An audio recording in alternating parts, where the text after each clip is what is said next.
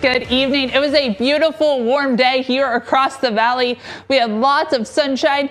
Temperatures topped out in the upper 70s and low 80s, so it felt more like summer. And as we head throughout the next 7 days, it's going to go from feeling like late August to feeling like October by the end of the week. For the first half of the week, temperatures upper 70s, low 80s, but you notice by Friday, temperatures dip down into the 60s. And once we get past Friday, we're going to see temperatures drop down into the 50s. The 6 to 10 day temperature outlook showing our area has about a 50 to 60% chance of seeing those below average temperatures. So if you're like me, you want those cooler temperatures, we just have to get through the next couple of days. Temperatures right now sitting in those middle to even upper 70s. It's 78 in Warren, 76 in Hanoverton, 76 in Greenville, 75.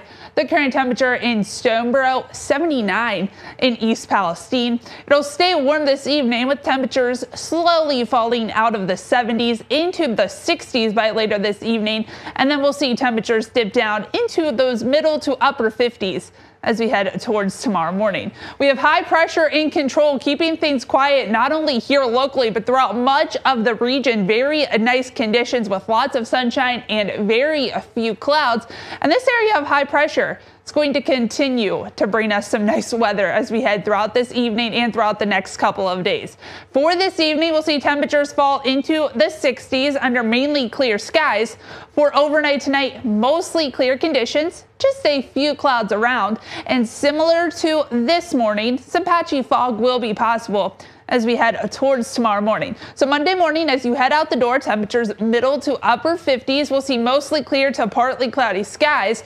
We'll see mostly sunny skies for your Monday with temperatures climbing into those low 80s. Another very nice day expected. And Tuesday, going to be a nice day as well. The only difference, we'll see a few more clouds. I expect partly sunny skies for your Tuesday with high temperatures once again in those low 80s for most, even mid 80s for a few spots. 55 tonight, mostly clear, patchy fog not out of the question. For tomorrow, the weather looks great. We'll see temperatures quickly climb into those low 80s under mostly sunny skies.